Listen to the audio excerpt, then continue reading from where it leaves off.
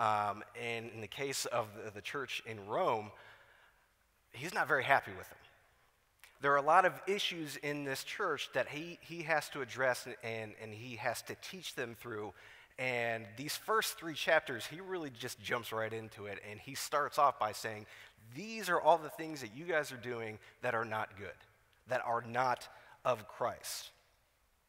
So the overarching theme of these 3 chapters is our unrighteousness.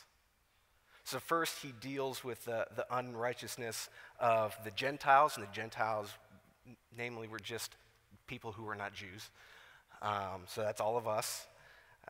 Then, as we see starting last week in today's passage, he deals with the unrighteousness of the Jews, and finally he's going to wrap everything up in chapter 3 with the unrighteousness of all people. So it's going to be a lot of fun. Now, I don't say this to apologize for the book. I don't say this to make excuses for the book. On the contrary, this is something that we need. We do need these messages. We do need these letters from Paul to tell us where the church falls short, where we as followers of Christ fall short, have fallen short, and will fall short. And there's a purpose behind this. You know, the second song that we sung today, Sunday's Coming, I never heard that one before. I really liked it. And I just thought that was so apt for what we're talking about today, because when we're going through passages like this, when we're going through these first 3 chapters of Romans, it feels like Friday, because we're just getting hammered over and over again by Paul telling us all these things that we're doing wrong. But this book, this letter, is not made up of just 3 chapters. Something is coming. This message that Paul has for us is necessary, but it is not the whole message. Sunday is coming, but we need to get through Friday first. So this message of Romans is incredibly necessary, and it's also a countercultural message.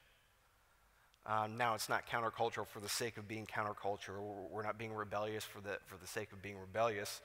But no, this message is countercultural for the sake of having us understand that we were created for the glory of God, when the culture is telling us that we exist for our own glory. So since this is going to be a fairly heavy passage, I want to take a minute to pray one more time before we get into this. Pray for myself and pray for all of you that we would just hear the Lord speak this morning. So let's pray. Heavenly Father, I thank you for Sunday. I thank you for this Sunday, that we have this time, that we get to come together and we get to worship together in fellowship and sit at the teaching of your word. And Lord, I just thank you for your promises, that you will see us through our struggles, and you will see us through our trials, and you will not let our unrighteousness, you will not let our sin go unchecked, but that you have an answer for it. And the answer is you. So Lord, I pray as we're going through this passage, first I pray for myself that as I'm speaking, Lord, that these wouldn't be my own ideas, these wouldn't be my own opinions that I'm speaking, but it's just a demonstration of the Spirit. Anything that I say that comes from me would just be forgotten, Lord. So that the only thing that's left is you, your words, and your glory. And Lord, I want to pray for this church. I thank you so much for this church, a church who seeks after you. And Lord, I pray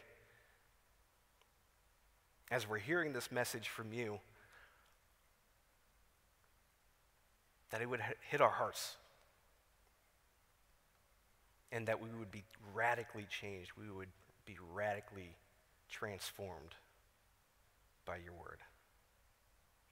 God, we thank you for all the ways that you bless us. We thank you for your grace, your mercy, and your love. And we thank you for sending Jesus to die on the cross for our sins. In your name we pray. Amen. So, If I haven't mentioned it already, we are working through our word of the year, which is to be transformed. Now, I did kind of break the mold on things this morning. I know all of our sermon titles have had the word transform in it. I didn't really feel like shoehorning the word transform into the title of today's sermon because very simply, today's sermon is entitled, "No One is Exempt from Obedience." And if I could start with my first point right out of the gate, the first point that I want to get across is just because we are not under the law, it doesn't mean that we are above the law. So Paul starts this passage off and he's addressing the Jews. He's addressing the Jews, people who hold the law, and typically in the modern church, whenever we hear the word Jew, whenever we hear the word law, we kind of tune things out because we think, all right, I'm not Jewish. The law is old news. We're done with it. Let's move on. Let's talk about something that's relevant to us. But in reality, this actually has a great deal to do with us. So let's deal with the first part. Paul talking to Jews. So Paul, in this particular instance, is speaking to Jews. He's speaking to Jewish Christians, people who have had an encounter with Christ. They have decided that he is the Messiah, he is the Savior, and they are going to follow him. So there's no doubt about that. There's no doubt of who he's speaking to right now in this particular passage. But what we really need to do to understand what's going on here is we have to understand who the Jews were in the context of the culture right now that Paul is speaking to. So the Jews were simply people who have been given the special revelation of God himself, which is what the law is, which is what the word of God is, the special revelation. Now remember, there are two different kinds of revelation, and Nick spoke on this maybe last week, a couple weeks ago, where there is first this general revelation, and this is something that is made known to everyone, where it's this idea that everything that God has created declares God. It declares his glory. It declares his majesty. It declares that there is a God who exists that created everything.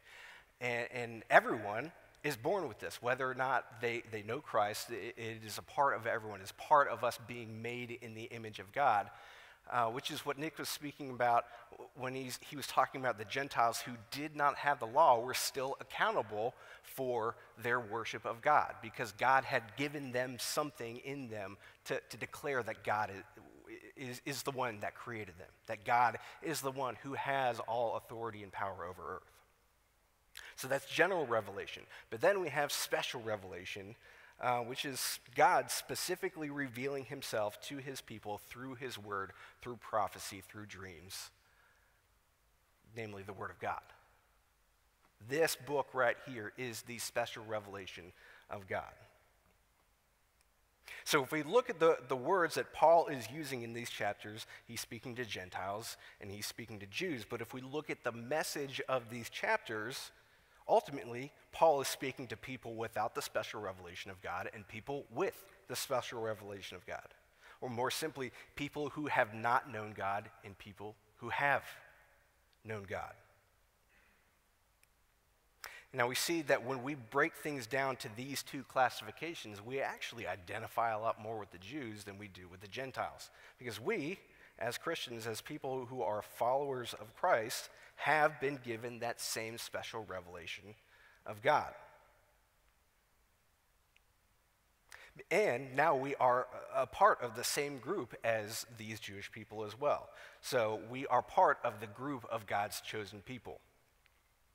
God's elect, as they're sometimes referred to. Now, I'm not here to talk about how we become elect and really what that means and all the different theories and theological studies that talk about what does the elect mean. But I think we can confidently say that the elect are people who have been called by God to follow God, and they have answered that call.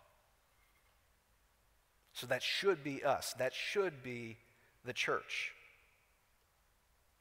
Because of the sacrifice of Jesus Christ on the cross, there is no longer a distinction between the Jew and the Gentile. We have all been grafted into God's chosen people so that we all have the same relationship with the Father that the Jews always had. So there is no longer this distinction between Gentile and Jew, but rather the distinction is people who are with God and people who are without God. Now, let's turn our attention to the law, the other thing that we tend to want to ignore sometimes. Now, when we talk about the law in the New Testament, we're not talking about a new law. The law has not been redefined into something new. It doesn't mean the New Testament. This is the same law that has always been. It's the same law that was written on our hearts since we are created in the image of God. It was the same law that was given to Moses and the Israelite people a few thousand years ago. The law has not changed, and the value of the law has not changed. But our relationship with the law has changed. Now, I will explain that in just a minute, but there are a few things that I think we need to get through first. When I say our relationship with the law hasn't changed, it doesn't mean that we are above it or we can ignore it now. We are no longer subject to the law because Christ has fulfilled the law. But there's a caveat to that. So first the question is, what was the purpose of the law?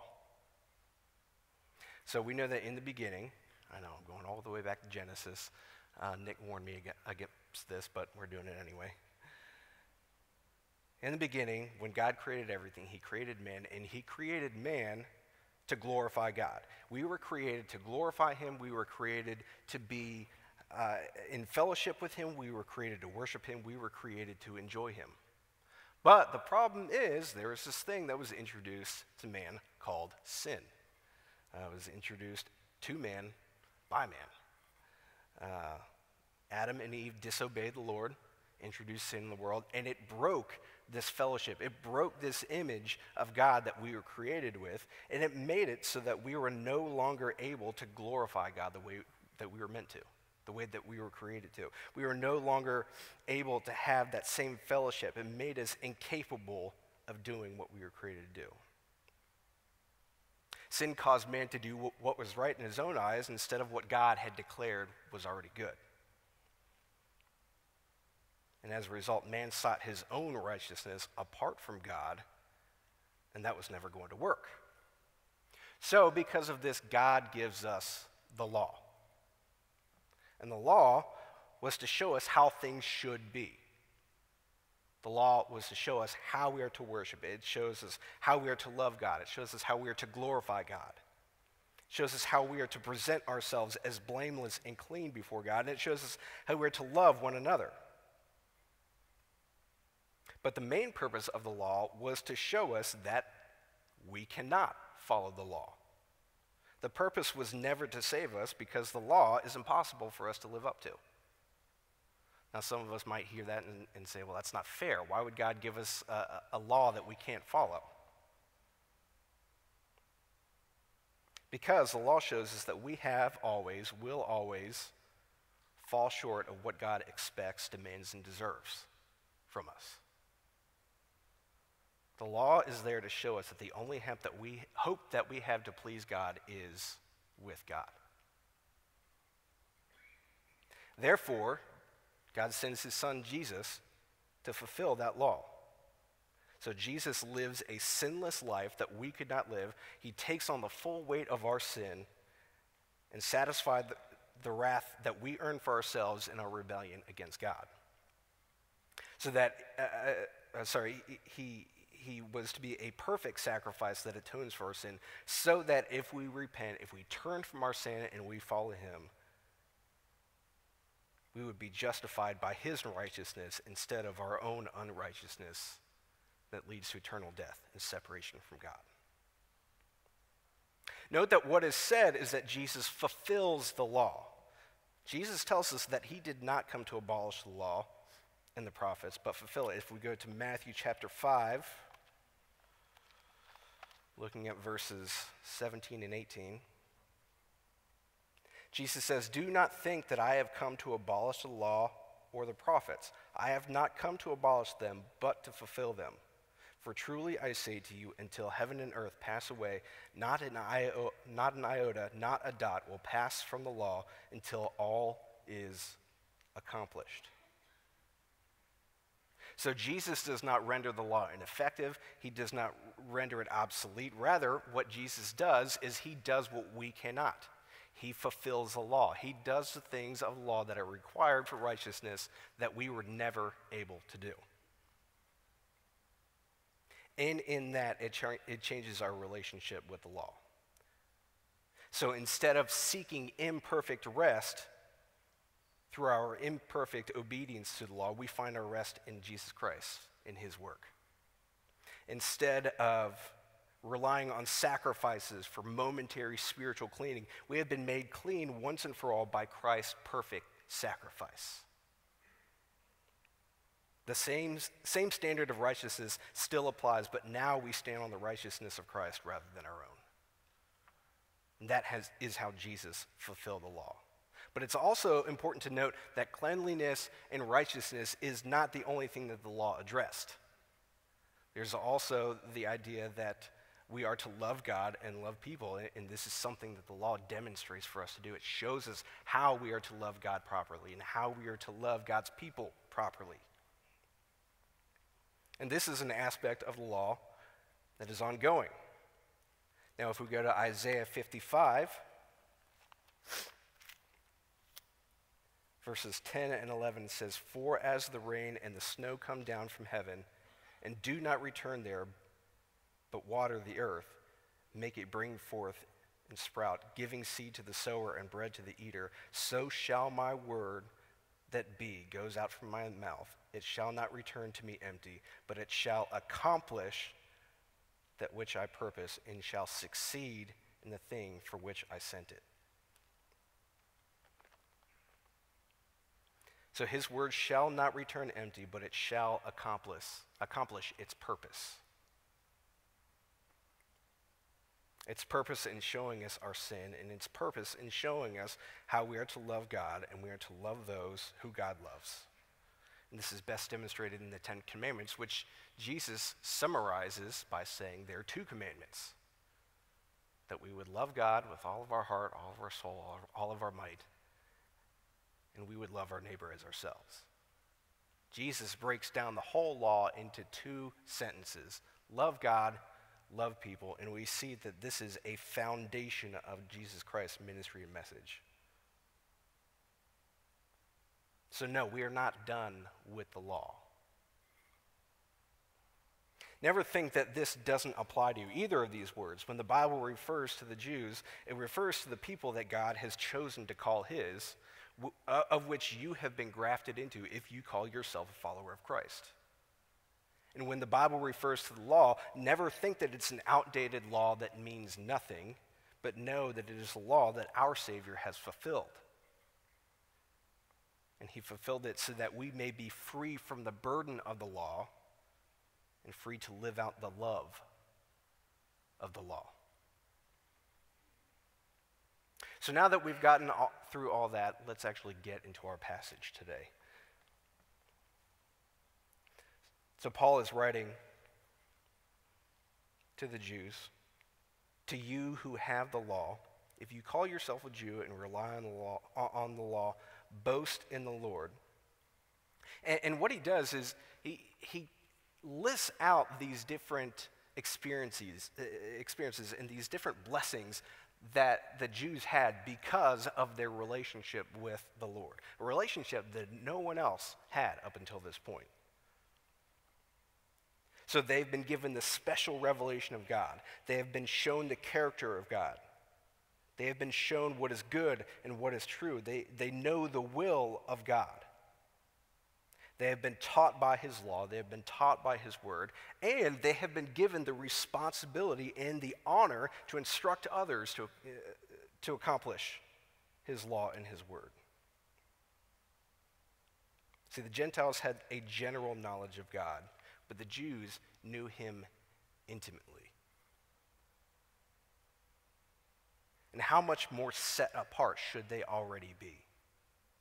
See, they're not starting from scratch. When these Jews decided that they were going to follow Jesus, they did not start following a new God. He's the same God that they have always known. Because the law of the Lord has not been abolished, everything that they always knew about God still stands. They should be the most transformed.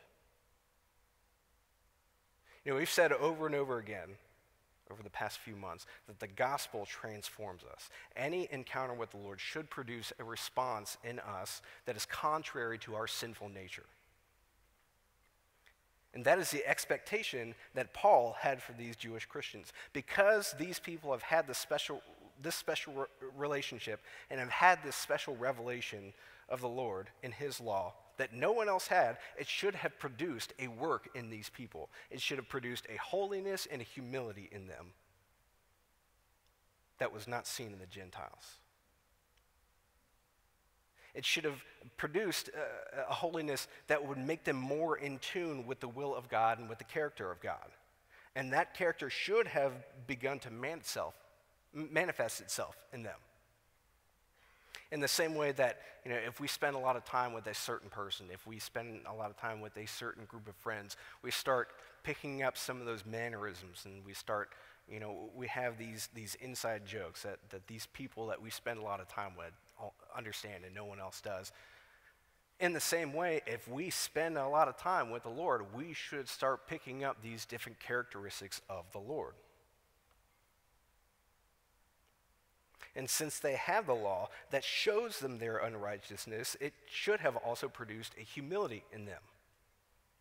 That even though they continually fall short of the glory of God, he still chose to call them his. And if that doesn't humble you, I don't know what will. Now, it also should have enabled them to be teachers and instructors to these new followers of God, to these Gentiles that now have experienced Christ and have become part of their worship. It says that they are to be a guide to the blind, a light to those who are in darkness, an instructor of the foolish, a teacher of children, having in the law the embodiment of knowledge and truth. So it's the same way that a parent would instruct a child, right? So why do we teach our children? It's not out of obligation. It's not something that we have to do, but rather we do this because we love our children. And we want our children to grow up respectfully, and we want them to be, we want them to do what is right. We want them to be successful.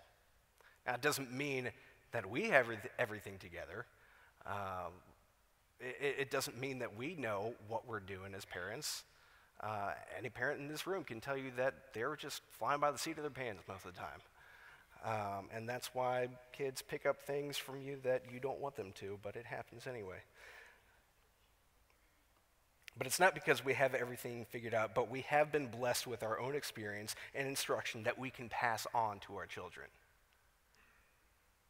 We're not perfect. We're just one beggar telling another beggar where to find some bread. And it's important to know that these expectations are for anyone who is in the body of Christ.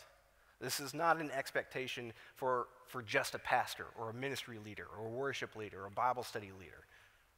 Anyone who has spent any amount of time in the church should be doing these things. The characteristics of God should be manifest in anyone who is in the church. The instruction of new Christians should be something that everyone in the church should be doing. It's not something that you just get around to. It's an expectation for all of us. And unfortunately, this is not something that we see in the Jews in this church. So if we look at our second point, our second point is that possession of the gospel is not the same as profession of the gospel. See, there are two big problems with this group of people that Paul is talking to right now. Their first problem is that their confidence came from the fact that they were Jews and that they had the law. So they had this mindset that they were first called God's chosen people. They had the law first, so therefore God is not going to send us to hell because we're special.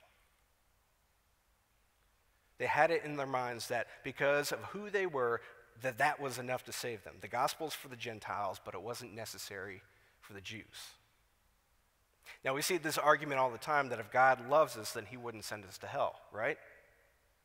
See, we hear that argument because we wrongly assume that God is going to be man-centered. We assume that God is going to change and act based on what is best for us, what makes us feel good, what allows us to do what we want to do. We think that his main focus is to glorify those that he loves. And if he truly loves us, then he would allow us to live in the ways that we see fit because his love for us is greater than his love for his own justice and his own righteousness. But the truth is that God is God-centered. God's main priority is his own glorification. It's not arrogant. It's not two-faced. It's just. Because God is deserving of all glory and all honor. See, we were created for his glory. He does not exist for our glory. We were created to magnify his goodness and his righteousness. And if we refuse to do so, then we cannot dwell in his presence. But thankfully, one of the ways that God does choose to glorify himself is by how he loves us. Now, he doesn't deny us, or he doesn't love us by denying his justice or his goodness. Again, if we're going to go back to this analogy of how we train up our children, it's the same way. Loving our kids doesn't mean letting them do whatever it is that they want. Because we know that the things that kids want for themselves are terrible for them. Luke would never eat a vegetable if it were up to him. It would just be cookies and chips and boogers. I don't know. Luke would not make the decisions that are good for him. If it were all up to Luke, he wouldn't make it past 10. And now, I love Luke, so I don't let him do all the things that he wants, but also because I love Luke, I also discipline him. It's not fun. No parent likes to discipline their kid, but we do it because it's necessary. And we do it because ultimately it's going to keep them from doing the things that are going to hurt them. We do it because it's necessary. So when God looks at us, when he looks at his creation, when he looks at the Jew and he looks at the Gentile, his standard of righteousness is the same for everybody across the board. For the Jew and the Gentile. So the Jews were not automatically saved because of their title or because they had the law. They needed the gospel just as much as the Gentiles did. But they didn't see it that way. Now that's their first problem. Their second problem is that they boasted in the law, but they didn't even obey it. They wanted to be these morality police that could, shake a finger at all the irreligious Gentiles and say, you're horrible, you're sinful, you're going to hell because this, and this. But they don't even practice what they preach. They had the law, they had it memorized frontwards and backwards, and it had no effect on them. They were hypocrites. And their hypocrisy defiled the name of God before the Gentiles. See, they claimed that it was their possession of the law that made them better, and that was what saved them, but they didn't even bother to live it out. They expected people who didn't know God to live like God, while they, who supposedly knew God, lived like the world. It says, while you preach against stealing, do you steal? You who say that one must not commit adultery, do you commit adultery? You abhor idols, do you rob temples? And then Paul gives this pretty intense condemnation where he says, the name of God is blasphemed among the Gentiles because of you.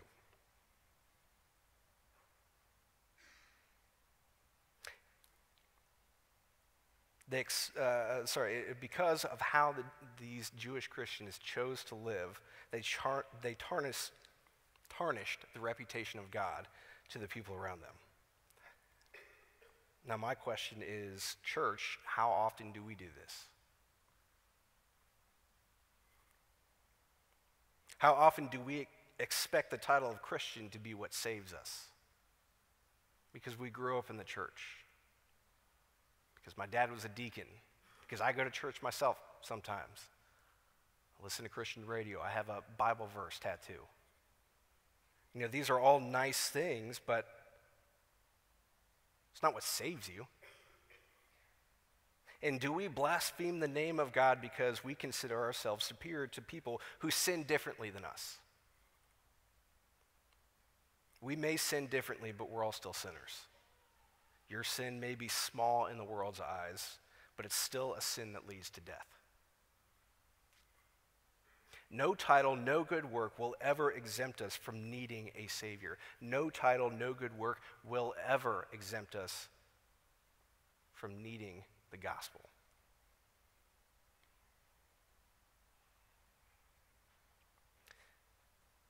Which brings us to our final point. Point number 3, we mustn't dwell in our sin, but we must acknowledge it. So this is a hefty passage. And we've said time and time again as we're going through Romans that Romans is a letter. It's not a book. It didn't have chapters. It didn't have verses. It's a letter that Paul wrote to this church that was meant to be read all the way through, from start to finish. Yeah, we break it down into these small bite-sized pieces because, there's just so much to talk about. That's why it's taken us 3 months to get through 2 chapters. But the problem is, when we look at these small sections, it's really easy to miss the hope of the message. Romans, in a lot of ways, is a lot like the law, in that it shows us how we fall short. It shows us how we are nothing compared to the glory of God. And how there's nothing that we can do to glorify him. And no matter what we call ourselves, who we call ourselves, no matter what we do, we are sinners destined for eternal wrath. Now that is true, but it's only half the truth. Remember, Sunday is coming. God's message is not that we are sinners and there is no hope for us. God's message is that we are sinners and he is the hope for us. See, it's important that we do acknowledge our sin. It's important that we do go through these passages that show us who we really are. How we cannot stand up to the righteousness, to the expectations of God. Now, there's a danger in reading these passages in such small snippets because it can cause us to have several different reactions. We can look at this and we can just say, all right, well, this is really mean. It's uncomfortable. I don't like this, so I'm just going to ignore it. The Bible, it has nothing for me. I'm just going to go live my life. There's another response that we can have that we can look at it and say, okay, yes, other people sin, but I sin too. So who am I to say anything about anyone else's sin? And we kind of have this sin and let sin mentality. But the purpose is not that we would just ignore other people's sins so that other people will ignore ours. But the purpose is that we would examine our lives, that we would compare our lives to Christ and see that we don't measure up, and that we would chase after him because he has made a promise that he will make us righteous. That he bought and paid for every single sin that you have committed and will commit. And his sacrifice was enough. We can't out-sin the grace of the Lord.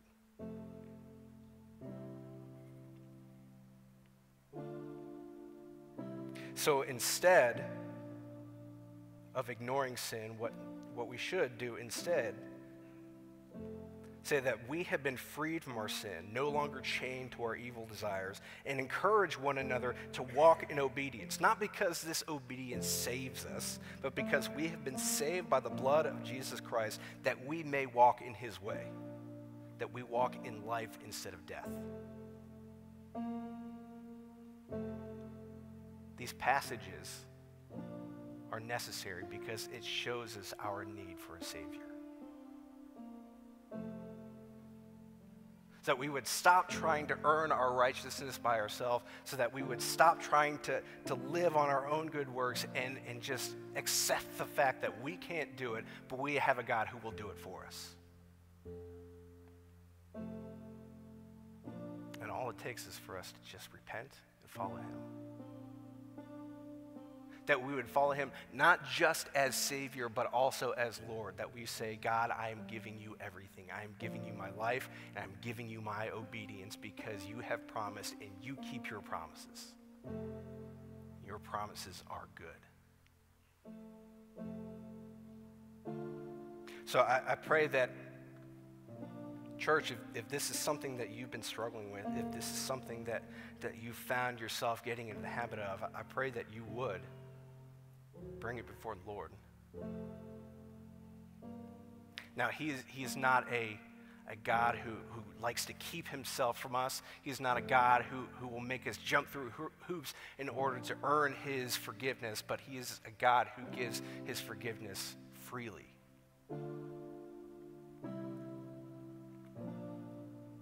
All we do is submit. And if this is something that you've never done, if you've never considered the Lord, if you've been trying to do things on your own, if you've been trying to make yourself a good person and you realize you're just running in circles, you're just running in place, we have a God who died for you. He died a death that you deserved so that you would not have to. Not out of obligation, but out of love. And this is a free gift for all of us. All we do is submit. Let's pray. Heavenly Father, I thank you so much for your word. I thank you that you have given your word freely. Thank you that you have given your word openly so that we might know you. We might know your character. We might know your promises. We might know your goodness. We might know what you have done to save us. Because we couldn't save ourselves.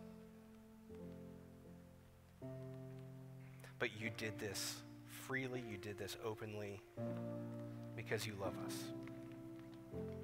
So God, I pray for this church. I pray that we would chase after you, that our obedience to you would be evident. And I pray that we would obey not because we feel like it makes us better, but because we have been freed from our sin.